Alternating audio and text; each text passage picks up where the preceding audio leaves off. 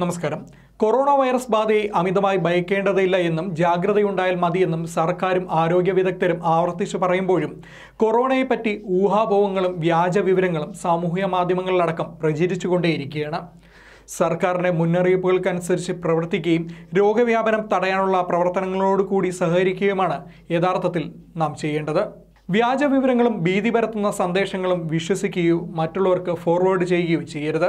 കൊറോണയെക്കുറിച്ച് കുറച്ചധികം കാര്യങ്ങൾ തന്നെ നാം മനസ്സിലാക്കി വെക്കേണ്ടതുണ്ട്.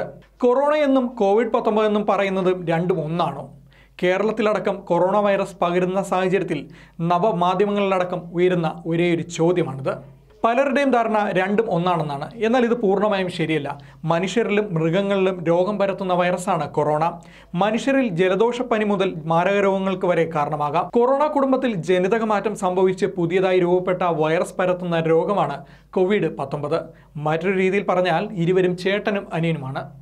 കേരളത്തിലെ ചൂടിൽ COVID-19 പടരാൻ സാധ്യതയില്ലെന്ന പ്രചാരണവും ഒരിക്കലും സത്യമല്ല. കേരളത്തിന് സമാനമായ കാലാവസ്ഥയുള്ള കിഴക്കൻ രാജ്യങ്ങളിൽ രോഗം പടർന്നിട്ടുണ്ട്. 27 ഡിഗ്രിയിൽ ചൂടുള്ളിടത്ത് കൊറോണ നിൽക്കില്ല എന്നതും ശരിയല്ല. മനുഷ്യ ശരീരത്തിൻ്റെ ശരാശരി ഊഷ്മാവ് തന്നെ 37 ഡിഗ്രിയാണ്. ഈ തിയറി അനുസരിച്ചാണെങ്കിൽ മനുഷ്യ ശരീരത്തിൽ ഈ വൈറസ് നിലനിൽക്കാൻ സാധിക്കില്ല. തണുത്ത കാലാവസ്ഥയിലും മഞ്ഞിലും വൈറസ് വേഗം വളരുമെന്ന പ്രചാരണവും സത്യമല്ല. കാലാവസ്ഥ എന്തായാലും മനുഷ്യ ശരീരോഷ്മാവ് 36.5 അല്ലെങ്കിൽ 37 ഡിഗ്രി സെൽഷ്യസ് ആയിരിക്കും. ചൂടുവെള്ളം ഇടയ്ക്കിടെ കുടിച്ച് തൊണ്ട നനച്ചാൽ കൊറോണ ബാധിക്കില്ലെന്ന പ്രചാരണവും ശരിയല്ല. ചൂടുവെള്ളം കുടിക്കുന്നതുകൊണ്ട് COVID-19 ഭേദപ്പെടില്ല. എന്നാൽ ഇടയ്ക്കിടെ വെള്ളം കുടിക്കുന്നത് ശരീരത്തിന് നല്ലതാണ്, ആരോഗ്യത്തിനും. ചൂടുവെള്ളത്തിലെ കുളിയും ഉപ്പുലായനി ഉപയോഗിച്ച് മൂക്ക് തുടയ്ക്കുന്നതും രോഗത്തെ പ്രതിരോധിക്കാൻ പര്യാപ്തമേ അല്ല. വെളുത്തുള്ളി കഴിച്ചാലും COVID-19 പ്രതിരോധിക്കാനാവില്ല. പക്ഷേ ഹാനികരങ്ങളായ ചില സൂക്ഷ്മാണുക്കളെ ഇല്ലാതാക്കാനുള്ള ആൻറ്റി മൈക്രോബിയൽ ഗുണം വെളുത്തുള്ളിക്കുണ്ട്. ആരോഗ്യകരമായ ഒരു ഭക്ഷ്യവസ്തുവുമാണ് വെളുത്തുള്ളി. പക്ഷേ അത് കോവിഡിനുള്ള മരുന്നല്ല എന്ന് ഓർക്കണം. പൂച്ച, നായ പോലുള്ള മൃഗങ്ങളെ ഈ രോഗം ബാധിച്ചതായും അവയിൽ നിന്ന് മനുഷ്യരിലേക്ക് പടർന്നതായോ ഇതുവരെ കണ്ടെത്തിയിട്ടില്ല. മനുഷ്യ വിസർജ്യം വഴി COVID-19 പകരുമെന്നതും തെറ്റാണ്. വിസർജ്യത്തിൽ വൈറസ് ഉണ്ടാകാമെന്ന് ഗവേഷണത്തിൻ്റെ ആദ്യഘട്ടത്തിൽ തിരിച്ചറിഞ്ഞിരുന്നുവെങ്കിലും രോഗം പൊട്ടിപ്പുറപ്പെടാനുള്ള പ്രധാന കാരണങ്ങളിലൊന്നായി ഇതിനെ ഇതുവരെ ആരും വിലയിരുത്തിയിട്ടില്ല. എങ്കിലും ശുചിമുറി ഉപയോഗത്തിന് ശേഷം കൈകൾ വൃത്തിയായി തന്നെ കഴുകണം.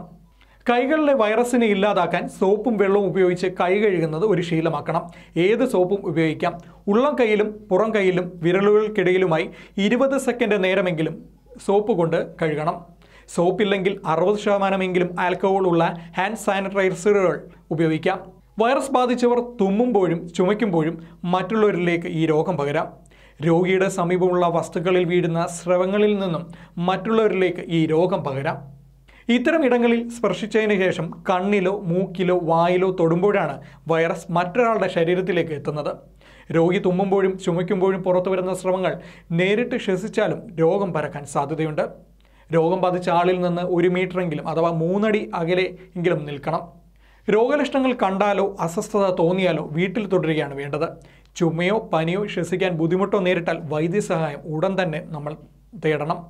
പ്രാദേശികമായി നൽകിയിട്ടുള്ള ഹെൽപ്പ് ലൈൻ നമ്പറിൽ സഹായം തേടണം. ആരോഗ്യവകുപ്പിൻ്റെ 1056 എന്ന ദിശ ഹെൽപ്പ് ലൈൻ നമ്പറിൽ ഇതിനുവേണ്ട മാർഗനിർദ്ദേശങ്ങൾ ലഭിക്കും. ക്ഷീണം, വരണ്ട ചുമ, പനി എന്നിവയാണ് പൊതുലക്ഷണങ്ങൾ. ചിലർക്ക് ശരീരവേദന, മൂക്കടപ്പ്, മൂക്കൊലിപ്പ്, തൊണ്ടവേദന, വയറിളക്കം എന്നിവ വരാറുണ്ട്. ചിലർക്ക് ലക്ഷണങ്ങളെ കാണിക്കില്ല. രോഗികളിൽ 80% പേരും ചികിത്സയില്ലാതെ തന്നെ രോഗമുക്തി നേടും. രോഗം ബാധിക്കുന്ന 6 ഒരാൾ എന്ന കണക്കിലാണ് ഗുരുതരമാകുക. ലോകാരോഗ്യ സംഘടനയുടെ വിലയിരുത്തലിൽ മരണനിരക്ക് 4% താഴെയാണ്. പക്ഷേ വയോജനങ്ങളിൽ രോഗം ഗുരുതരമാകാൻ സാധ്യതയുണ്ട്. പ്രമേഹവും ഉയർന്ന രക്തസമ്മർദ്ദവും ക്യാൻസറും ഹൃദയശ്വാസകോശ രോഗങ്ങളും ഉള്ളവരെ ഇത് ഗുരുതരമായി തന്നെ ബാധിക്കാം. ശ്രദ്ധിക്കുക, ഭയമല്ല കരുതലാണ് വേണ്ടത്.